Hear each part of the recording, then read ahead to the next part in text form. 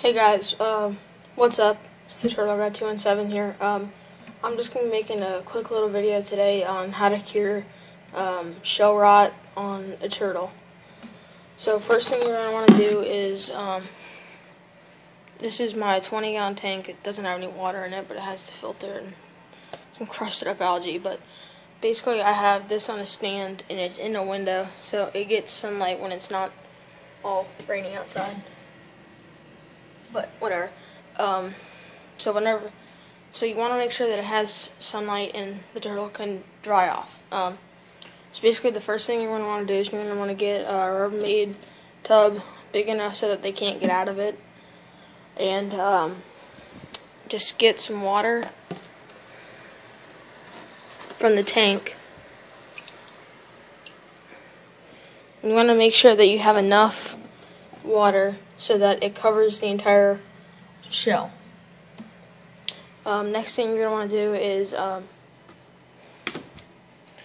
get your bacteria disinfectant, basically whatever. Novacilin works the best, but it's also the most expensive, and if you can't get your hands on that, then use betadine, which is what I had actually used, but I just ran out yesterday. So I'm just using hydrogen peroxide, which works basically the same, but it takes a lot longer. So I'm just going to be using this for a couple of days until I buy some more betadine. So you're just going to want to put some of it in, put some of the hydrogen peroxide inside the Rubbermaid tub, and then let's put that. My room's really messy right now. I have to clean it. And then, just going to want to get the turtle.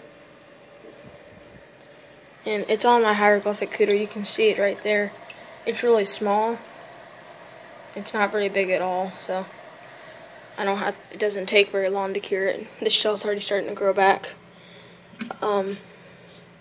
Yeah, so basically you just put them in there like that. And what I do is let them sit in there for about 30 minutes, and then once the 30 minutes is up, I take him out of the Rubbermaid tub, pour all the water, put him in the tank where it's dry, and then let him dry off with the sunlight, and let him completely dry off so he's not wet anymore, so it can disinfect it. Yeah, so that's basically it.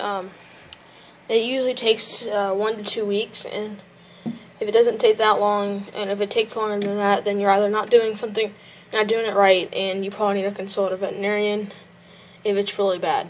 So, yeah, that's basically how you cure mild shell rot. So, thanks for watching, guys. Bye.